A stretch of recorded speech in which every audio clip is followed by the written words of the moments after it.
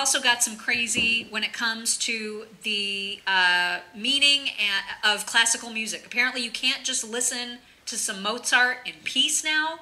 Now you got to have it all wrapped up in some white supremacy. You're going to hear why right now.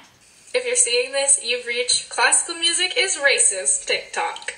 The fact that classical music, which is really the music of 18th century Western European cis straight white male composers, is valued as the highest form of art music in America is an example of white supremacy. Those who go to college to study music will spend countless hours studying music theory, Western music history, and more, and most schools only have one class requirement or no class requirements for world music.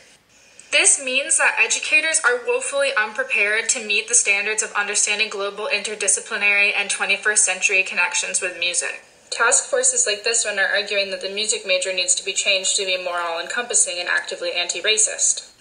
But in the meantime, those who are music educators have to struggle and wrestle with the question, how can I be actively anti-racist in teaching music in a system that values white supremacy? Follow me to find out. I can't. I cannot. Ladies and gentlemen, a prime soldier I've got a of better diversity idea. Inclusion. I've got a better idea. Yeah. Yes, now.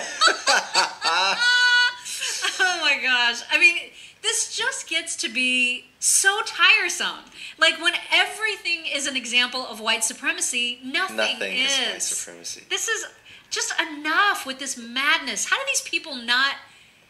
they not tired of themselves? You know, when you're crazy, you don't know you're crazy. That's the thing. And this is what it is. This is what the public schools are now going to be churning out.